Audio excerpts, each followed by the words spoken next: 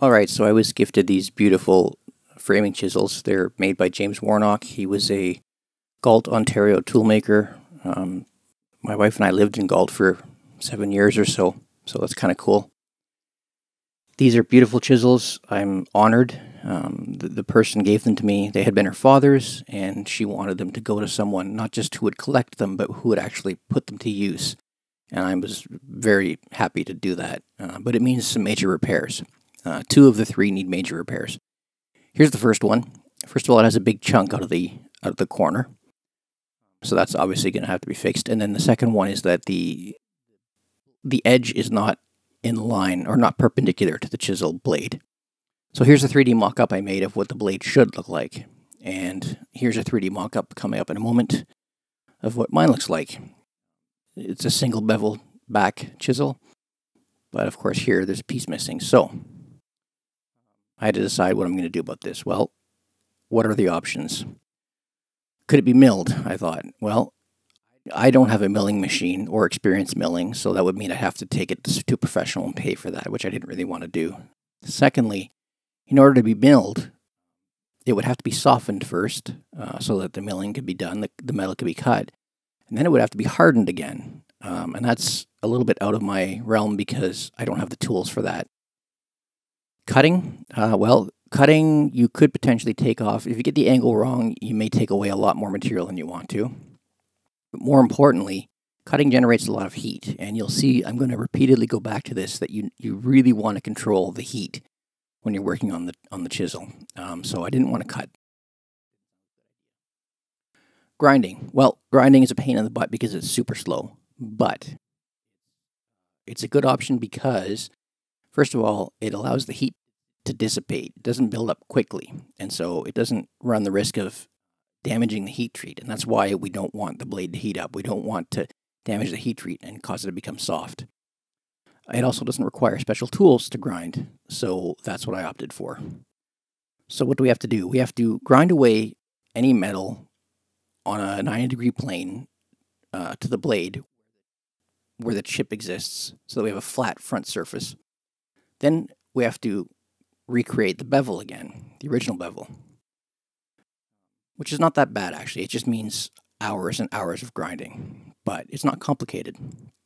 So when I say grinding, let's think about this. The first thing that might come to your mind is bench grinder. The problem is we need to make this, see the blue line, we need to make this flat surface, but a bench grinder has a round stone on it, so that's going to create a cove-shaped grind, which is no good to us. We need this flat plane. Secondly, bench grinders, unless they're designed specifically for sharpening, are way too fast and generate way too much heat, and they'll soften the chisel, which will ruin it. So, time to get a bevel gauge and figure out what the bevel is so that I can grind a new one at the right angle. And as you can see, I opted for a belt sander to do this. Now, disclaimer, I always suggest that it's a bad idea to use tools in ways they weren't designed. Obviously, this belt sander is designed to be handheld, not clamped to a bench. So do as I say, not as I do. It's your own risk kind of thing. So hours and hours of grinding and checking the temperature, grinding and checking the temperature over and over and over, and it was tedious. It's so important. I would let the temperature get as high as 400 degrees. That's where I would always back off and put the tool in water and let it cool. The reason is, if you get to 575, that's about the temperature where steel starts to soften. If you reach 575 degrees on a heat-treated tool, like every chisel will be, then you undo the heat treatment, which means you soften the metal, which means it will never hold an edge, and it will no longer function as a chisel.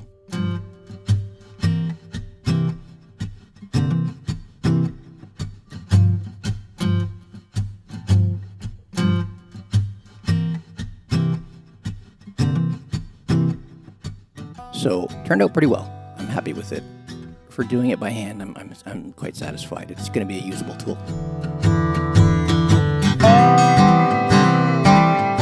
Now, when you're grinding, heat builds up.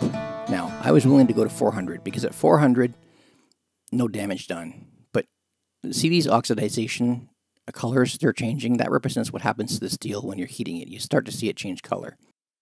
When you get to 575, which is where it turns blue, that's when you've reached the temperature that will completely soften the metal.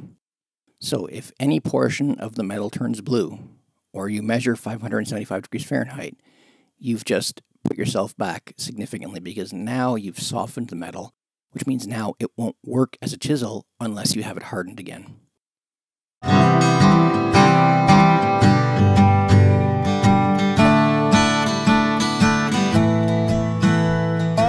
So after the grind was done, then it proceeded to take all the rust off. And it's important to get all of the rust off because you want to see if there are any defects that maybe aren't visible through the rust. And there were some fissures, which is just a word for cracks, basically.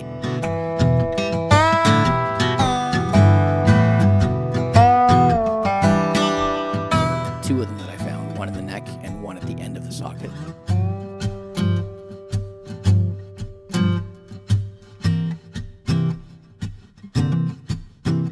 So what I did was as you can see here, stick welded them closed.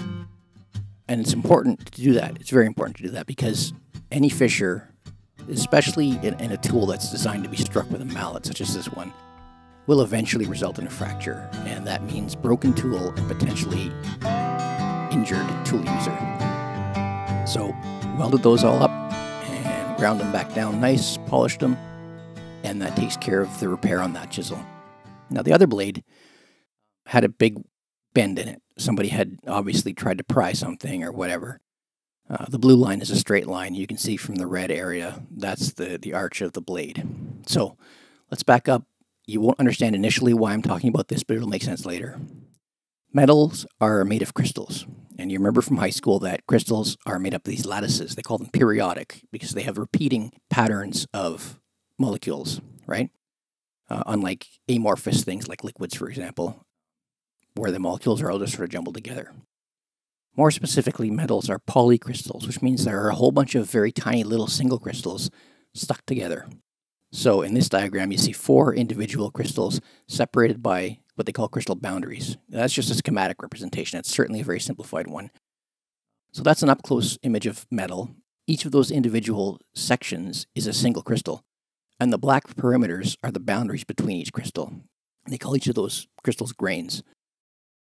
What's important from this, and the reason I'm bringing it up, is I want you to think of bending metal. Now, when you bend metal, you imagine the whole thing bending, because that's what we see on the macro level. But what's really happening is the individual crystals, or each grain as they call them, is being compressed on one side and tension applied on the other.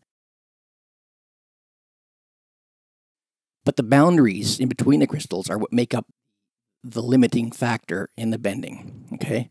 So keep that in mind, and now let's move on, and you'll see later why I brought that up. This is an arbor press, and I'm going to do a test with this. An arbor press is simply for pushing down on things. It's got a handle right here. It's got a ram down here. I pull on the handle, the ram gets pressed down. I put a dial indicator on top of the ram, and that's going to tell me how much the ram is moving in thousandths of an inch. So what I want to figure out is there any point in heating up the blade before I bend it? Will that make it easier to bend? So I got a piece of test metal that's just some 140 steel. Pulled on the handle and deflected it 10 1,000ths of an inch, or I call them milli-inches because it's just easier to say.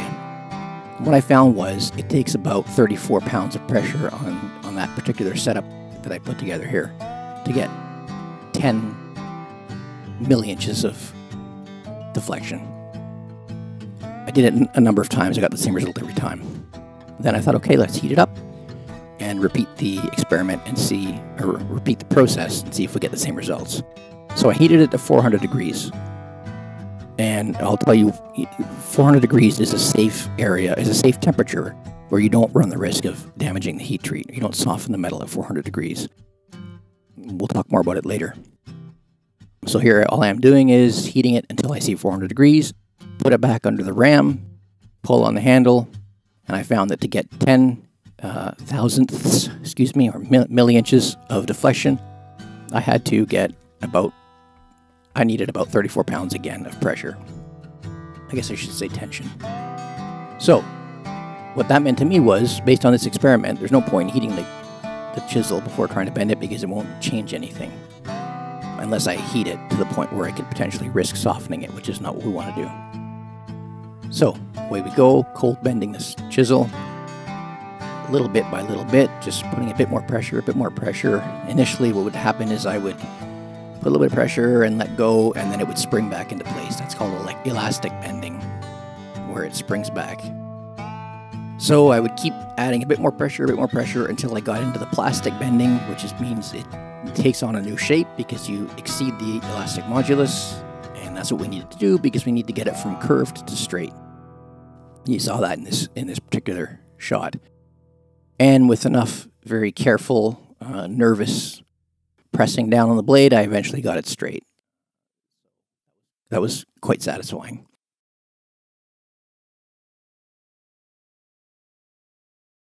Now, remember we talked about how each individual crystal in there gets compressed. That compression in there stays in there as internal stress.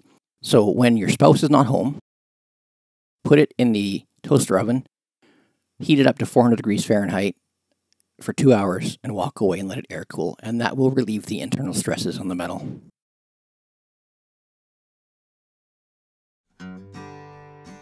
On to handles. I contemplated carving the handle by hand because I know that not everyone has a metal lathe, or pardon me, a wood lathe, but I wanted to do it on the lathe, so that's what I did. I figured most people could potentially, have a friend that has a lathe, hopefully. And if not, then you'll have to carve one, that's all. I've carved many tool handles. Not much to it. I mean, everyone knows what kind of shape you're going for. It's a basic handle for a power grip. I'm going to need tenons, of course, on both ends, and one tenon on the front end, which goes into the socket of the chisel. One tenon on the back end for the metal hoop to prevent splitting when you're pounding on the handle with the mallet. That's just some Rubio monocoat. I call it Rubio multicoat because it just works so much better when you use multiple coats. Obviously removing it from the blank. I underestimated the diameter of the inside of the socket, so I had to whittle away a bit more off this tenon.